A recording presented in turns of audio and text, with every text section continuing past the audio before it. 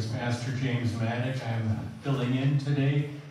For those of you who are Viking fans, yes, I'm from Green Bay. So,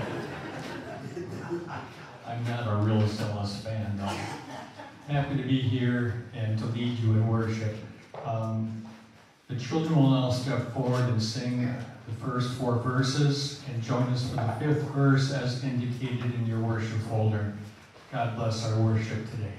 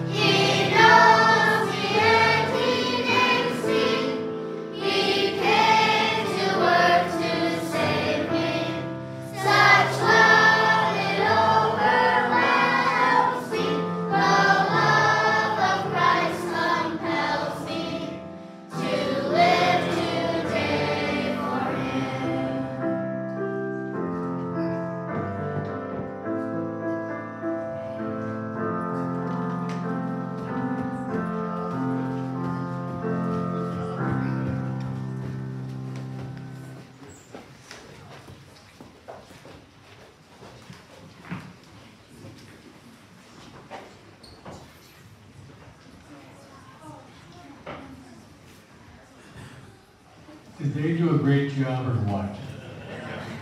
Absolutely. Yeah. Thank you, children, for enhancing our worship this morning. Please stand, everybody. We'll continue with morning praise at the bottom of page 45. O Lord, open my lips.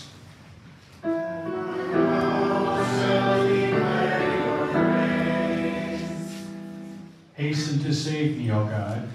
Lord, come quickly to help me. The Lord is risen. Let us worship him. Oh, come, let us sing to the Lord. Let us make a joyful noise to the rock of our salvation. Let us come into his presence with thanksgiving. Let us make a joyful noise to him with songs of praise. For the Lord is a great God, and the great King above all gods. The deep places of the earth are in his hand. The heights of the hills are also his. The sea is his, for he made it, and his hand formed the dry land. Oh, come, let us worship and bow down. Let us kneel before the Lord our Maker. For he is our God, and we are the people of his pasture, and the sheep of his hand. You may be seated. Today's first lesson comes from Genesis chapter 4, the familiar account of Cain and Abel. The man was intimate with Eve, his wife. She conceived and gave birth to Cain. She said, I have gotten a man from the Lord. She also gave birth to Cain's brother Abel. Abel tended sheep, but Cain worked the ground. As time passed, one day Cain brought an offering to the Lord from the fruit of the soil. Abel also brought some of the firstborn of his flock and their fat portions. The Lord looked favorably on Abel and his offering, but he did not look favorably on Cain and his offering. Cain was very angry, and his face showed it. The Lord said to Cain, why are you angry? Why do you have that angry look on your face? If you do good, will you not be lifted up? If you do not do good, sin is crouching at the door. It has a strong desire for you, but you must rule over it. Cain said to Abel his brother, let's go into the field. When they were in the field, Cain attacked Abel, his brother, and killed him. The Lord said to Cain, where is Abel your brother? He said, I don't know. Am I my brother's keeper? The Lord said, what have you done? The voice of your brother's blood is crying to me from the soil. Now you are cursed and sent away from the soil, which has opened its mouth to receive your brother's blood from your hand. When you work the soil, it will no longer give its strength to you. You shall be a fugitive and a wanderer on the earth. Cain said to the Lord, my punishment is too great for me to bear. Look, today you have driven me away from the soil. I will be hidden from your face, and I will be a fugitive and a wanderer on the earth. And whoever finds me will kill me. The Lord said to him, no. If anyone kills Cain, he will face sevenfold revenge. And the Lord appointed a sign for Cain, so that anyone who found him would not strike him down. Cain went out from the Lord's presence and lived in the land of Nod, east of Eden. Here ends the first lesson. We continue with the Psalm of the day, Psalm 66, page 90.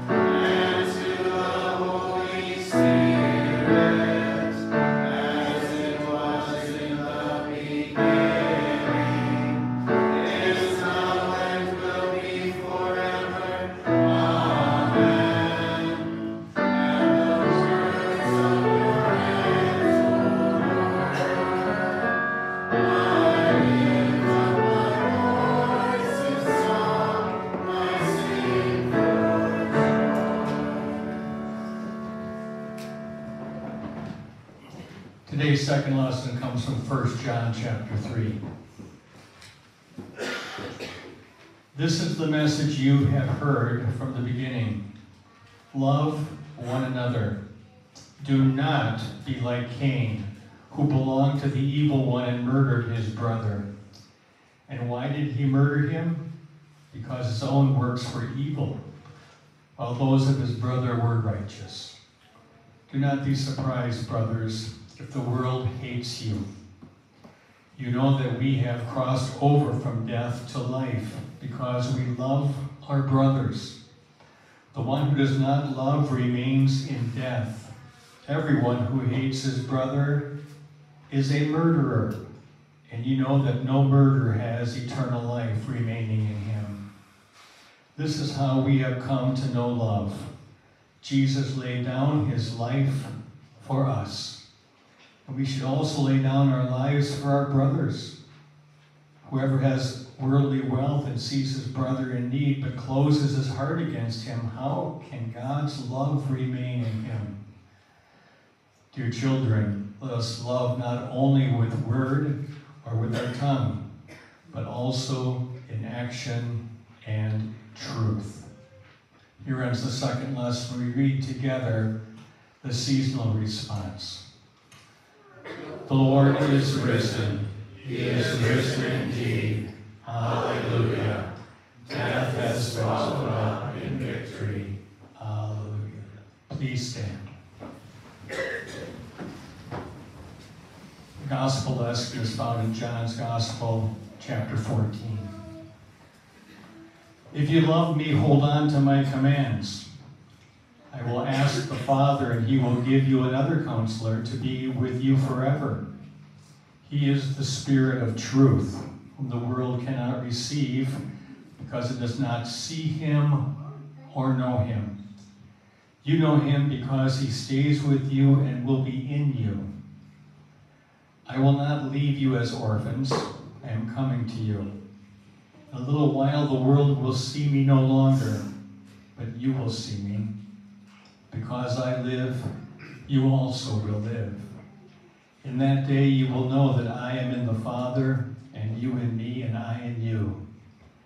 The one who has my commands and holds on to them is the one who loves me. The one who loves me will be loved by my Father. I too will love him and show myself to him. Here ends the gospel lesson for today. You may be seated for hymn number 396.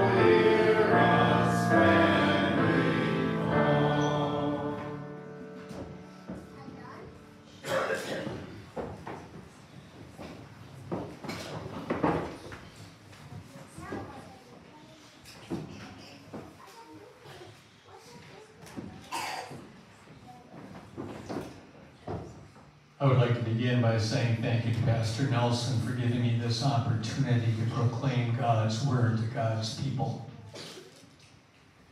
And I, of course, do not come to you in my own name, but in the name of the living God. And alive and well God is, Father, Son, and Holy Spirit. If you're like me, you don't mind hearing an occasional feel-good story. The ones that I have in mind, I checked this past week, you can still find it on a YouTube video. The setting was a girls' softball tournament, championship game.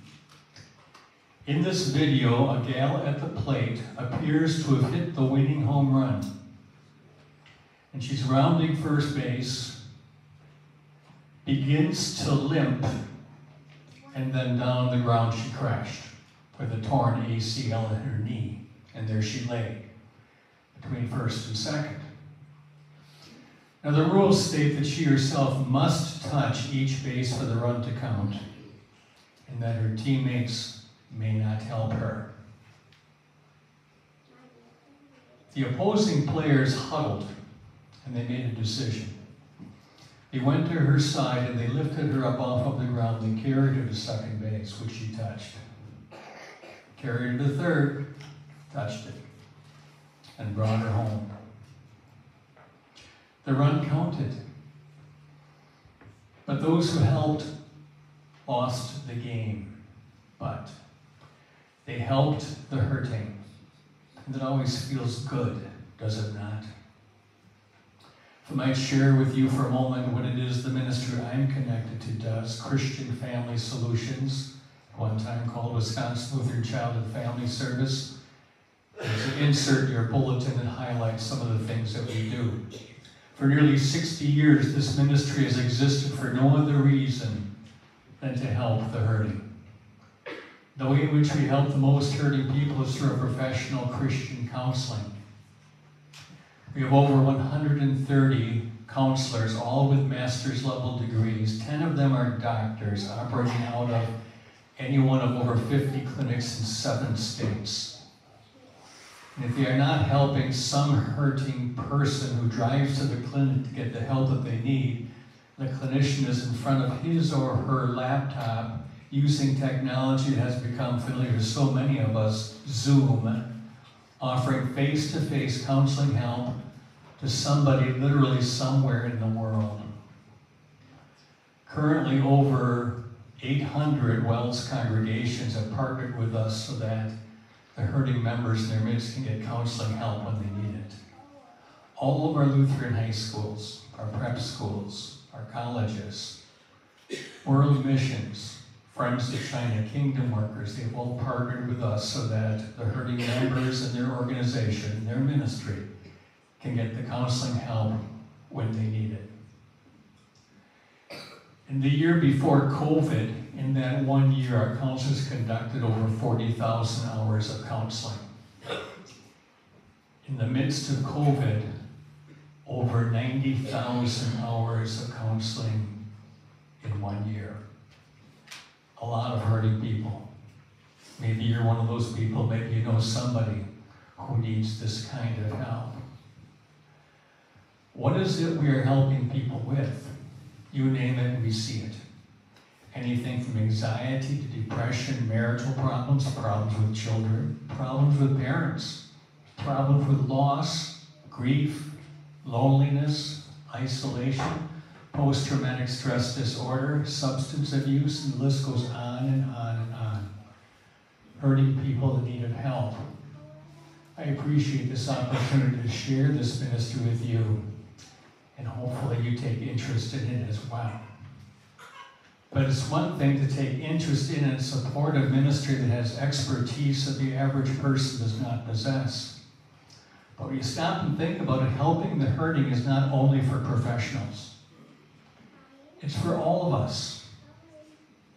In the parable of the Good Samaritan that I'm going to talk about for a while this morning, Jesus leaves no doubt in our minds as to what his expectation is for you and for me as we live out our life until he takes us home to heaven. He wants us not only to be concerned about those who are hurting, to feel bad about their situation, but he wants us to do that which is in our power to actually alleviate their suffering. And we'll be reminded this morning that God himself gives to you and to me both the power and the desire to help hurting people, because he has made you and me part of the best feel-good story there ever will be. My guess is that you already are familiar with the parable of the Good Samaritan. It's important to know the setting of this parable. It appears as if Jesus is preaching to a crowd of people, and suddenly one stands up and interrupts him. He's called an expert in the law. What's an expert in the law? Among other things, he knew the Bible fairly well. I personally think he's kind of full of himself. But try to picture it. Stands up, interrupts Jesus. He says, "Tell me, teacher, what do I have to do to get to heaven?" Jesus kind of turns it right back on the guy, and he says, "Well, basically, you're the expert. How about if you tell me? What does the Bible say?" And the expert recites the Bible passage quite well. He says, "Well, the Bible says, love the Lord your God with all your heart, with all your soul, with all your strength, and with all your mind, and love your neighbor as yourself." The response Jesus gives to that at first might sound like false doctrine, but of course it's not. He basically says, "Buddy, you do that, and you're in." What Jesus is getting at is that this guy was capable of loving God perfectly and loving his neighbor perfectly, that he would not be among the imperfect who are in need of a Savior. He'd be able to get to heaven with his own effort. But of course, like us, he was a sinner. That was impossible for him, and he had that to learn. I think one of his issues is like a lot of issues people have still today. I think he had what I call a ladder climbing approach to getting into God's heaven. What I mean by that is this: one rung of his ladder, the good things he tried to do; the next rung of his ladder, the bad things he tried to avoid. He kept on climbing, he kept on striving. He assumed in his own head that when he got to the top rung of the ladder, that's the day of his death. He'd find himself in front of heaven's door. The door would swing open, and he would go. It's not how it works, though, is it? Left to himself without a Savior, his ladder is leaning against the wrong wall. And he had that to learn. I think he started to doubt his own thinking, because he comes back at Jesus and he says, "Yeah, but tell me, who is really my neighbor anyway?" Again, I think he was like a lot of people still are today. Tight circle of friends, neighbors. He had decided in his own head who he allowed into his inner circle. People that looked like him, acted like him, as educated as he was, as affluent as he was. Those are the people he allowed into his inner circle. If they were hurting, he would feel an obligation to help them. But the people outside of his circle, the people over there, they weren't really his neighbors, his friends. And if they're hurting, too bad. So Jesus teaches a classic parable. A man is traveling from Jerusalem to Jericho, and suddenly his day goes south. He's jumped by some robbers to take everything he has, nearly his life, and leave on the side of the road to die. Two guys, one at a time, come by. They see this poor guy lying there. I picture them kind of shaking their head and looking really sad. But they end up tiptoeing around him and going on with their day. Why? Because they had more important things to do. And these guys should have known better. They're the church-going types, a priest and a Levite. And then you have somebody coming by in his donkey that you would never expect to stop, and he stops. It's a Samaritan. Samaritans and Jews did not get along at all back then. But he sees this poor guy lying there, and his heart goes out to him. He's got to do something. So he jumps down from his donkey, does his best to bandage him up, puts him on his own donkey, walks him into town, checks him into the urgent care facility of their day, stays with him through the night. In the morning, he has to be on his way, so he gives some cash to the innkeeper. He says, I will be back. If it costs more than this, we'll settle when I get back. That's the end of the story. And then you have Jesus asking a question of the expert in the law.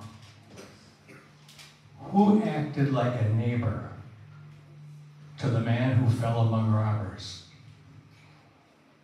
The expert answers, it's the one who showed him mercy. Yeah, Jesus says, now you, go and do the same thing and forget about the little circle of yours. As I mentioned before, he had a ladder climbing approach to getting into God's heaven, but without faith in the Savior, his ladder is leaning against the wrong wall. He was an expert, all right, really going places. It just so happens at this point in his life, without faith in the Savior, one of those places was not heaven. It might be a good time in this sermon for you and for me to ask ourselves the question, how does our effort at climbing that ladder look? How has it looked in the past? I mean, if we're really honest, would you agree with me that there are days from our past that we would just as soon forget? If only we could forget, right? Days we're not very proud of. Times when we withheld love from somebody. Times when we withheld forgiveness from somebody. Times when we acted as if the world revolved around us. Times when our Bibles remain unread and our prayers unsaid. Times we weren't too excited about coming to God's house. Times we allowed unwholesome thoughts to rattle around in our brain, assuming for a moment they're private, but of course they're never private to God.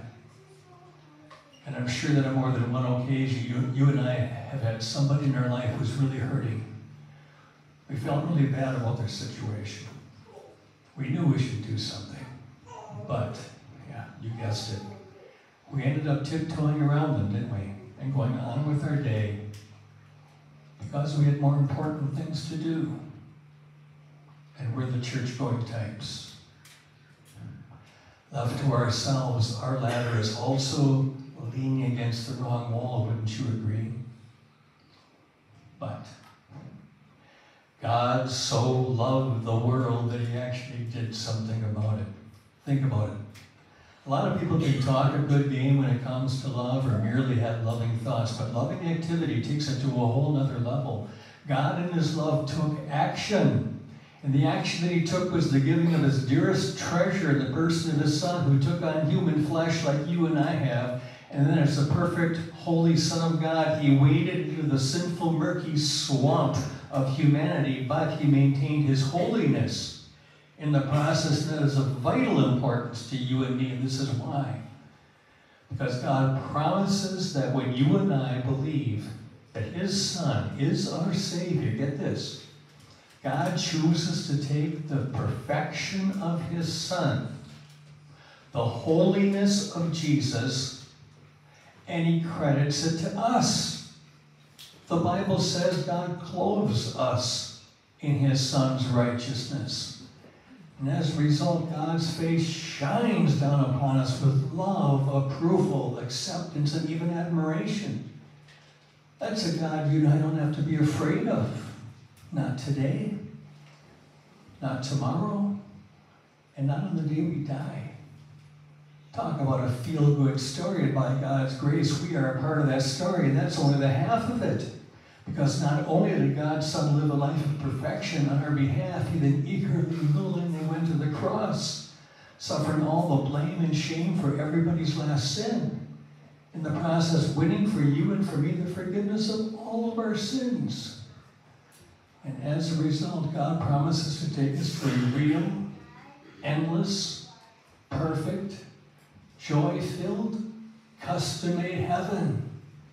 And he has his family back together again. Talk about a feel-good story, and it's real, and by God's grace, you and I are a part of that story. You might have noticed We're not in heaven yet, are we? There are chapters in our story yet to be written, and in the parable of the Good Samaritan, Jesus reminds you and me of what he's looking for in the final chapters of our story. And my guess is that everybody in church here this morning knows somebody who is hurting. Somebody who would benefit from our help, our assistance, our care, and our love in response to all of the wonderful assistance, care, and love that God has brought into your life and mine. We see hurting people in our ministry every single day of the week, including Sundays. A number of years ago, I was a guest preacher down in one of our Florida congregations. This was pre-COVID. As I introduce this story, it's important to realize that everything we do is confidential.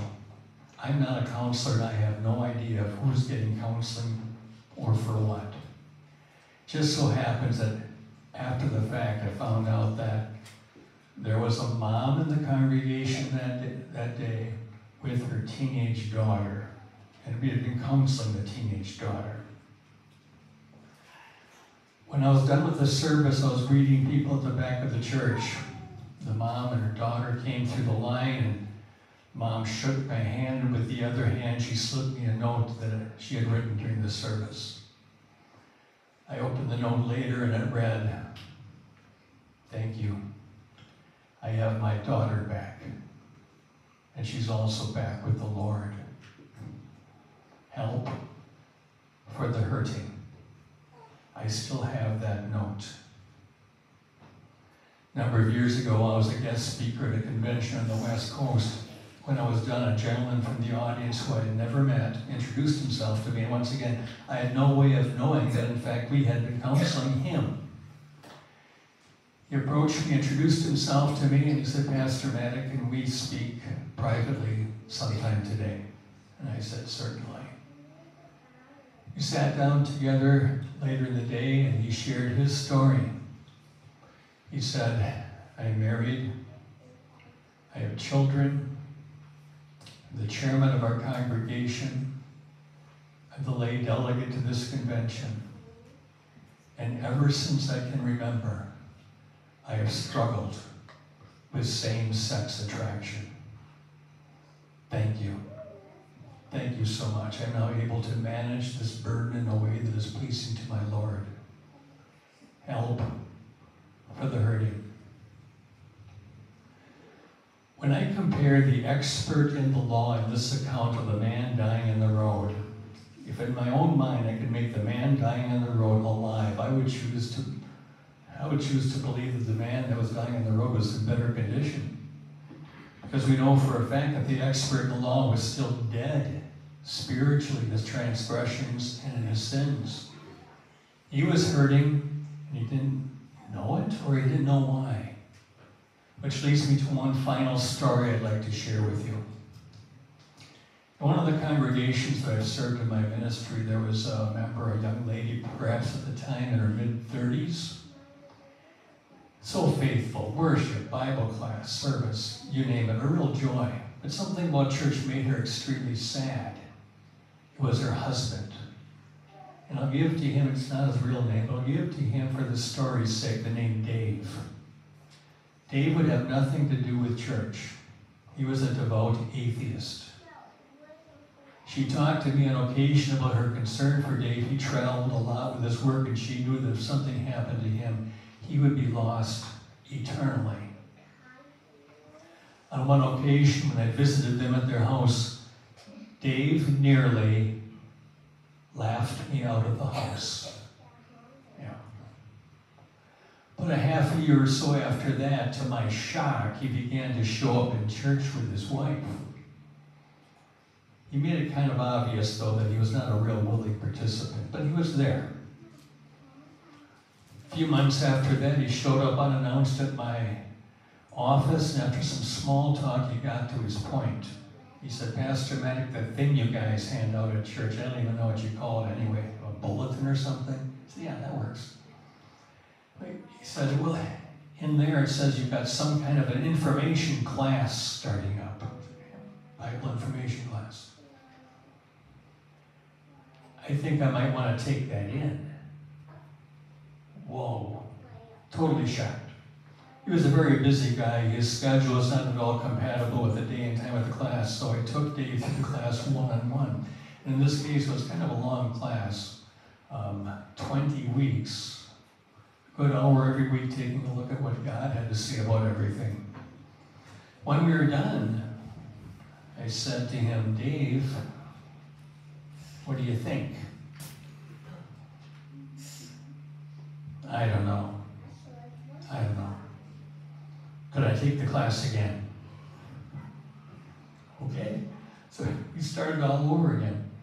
We ended up going nearly a year. And when we were done, at least I assumed we were done, I asked him again. I said, Dave, what do you think? And I'll never forget his answer. He said, I'm just thankful I did not die. Click, the light of faith had come on. He now knew he needed a Savior and had one in God's Son. I pursued it further with him. I said, Dave, in the class we talked about the power of the Word of God. Now the Holy Spirit uses the Word of God to give a person faith and then to sustain and grow that faith over time. In your case, and tell me if I'm wrong, it just seems to me that something else happened before that helped you to turn the corner and start thinking about investigating God a little bit. Am I right? And if so, what was it? And he thought for a moment. He said, yeah, you're right. What was it? The crazy members of your church. That's what he said. Of course, I asked him to explain what he meant by that. He said, they were crazy nice. Crazy nice. And he went on. He said, Pastor Maddock, do you remember what a jerk I was when I first came to church? I wanted to say, oh yeah, I do. But we didn't go there. That's not how they treated me, though, he said. They seemed sincerely happy that I was there. They invited me to come back. They would break away from conversations they were having with people they knew real well to try to strike one up with me. Some guys even asked me to go golfing with them. What was that all about? They were crazy nice. And I didn't get it. But I think I get it now. See, Dave was an expert, vice president of an international corporation. He was really going places, but until Jesus found him, one of those places was not heaven. But now that Jesus had found him, he was heaven bound. My guess is that everybody here in church today knows somebody like a Dave. Maybe they're an expert, maybe they just think they are, doesn't matter. If they are without Jesus in their life in a serious way, they are either hurting and don't know it, or they're hurting and they don't know why. Is that person in your life your opportunity to build a bridge of kindness and helpfulness toward that hurting person, so that in God's good time they just might notice what you're doing, turn, and come walking back towards you over the bridge you built in order to find out what makes you the way you are? You and I are part of the best feel-good story there ever will be. There are chapters in our story yet to be written. May those chapters include examples of us being good Samaritans, helping the hurting. Amen. You may remain seated. We continue with the next hymn, hymn number 562.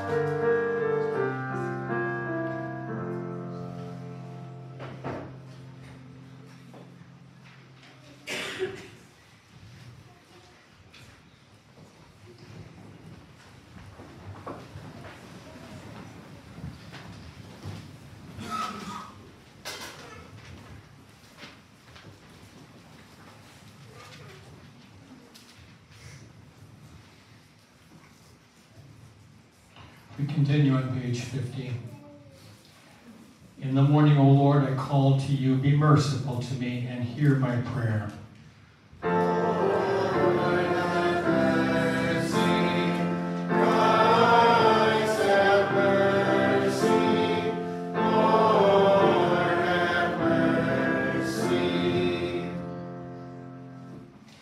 We pray.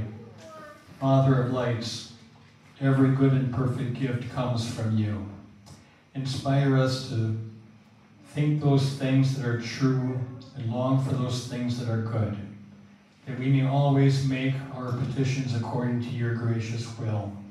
Through your Son, Jesus Christ, our Lord, who lives and reigns with you in the Holy Spirit, one God, now and forever.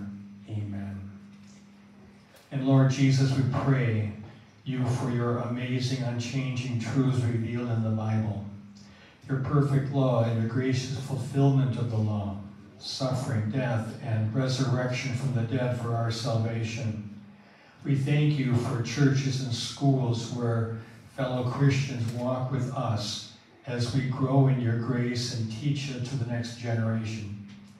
We also thank you that neighbors are finding peace in the clarity of Christian values we teach in our schools.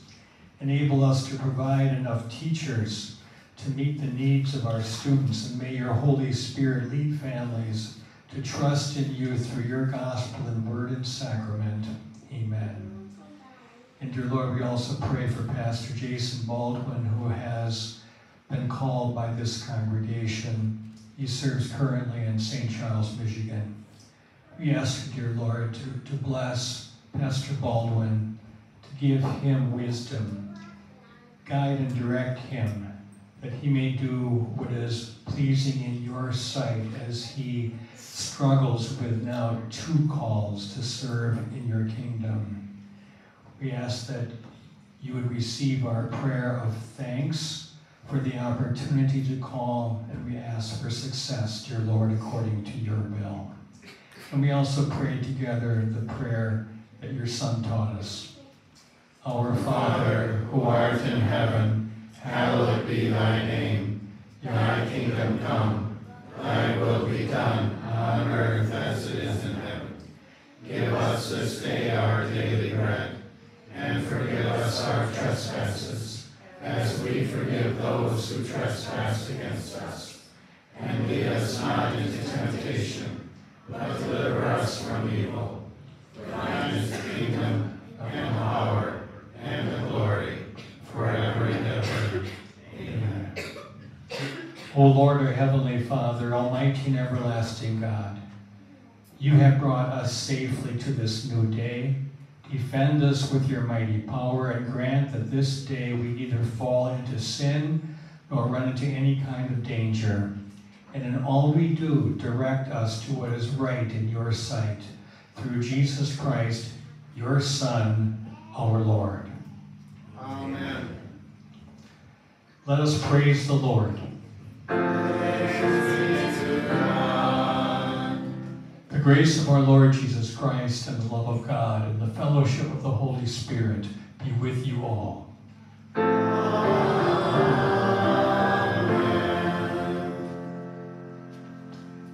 You may be seated for our closing hymn 343.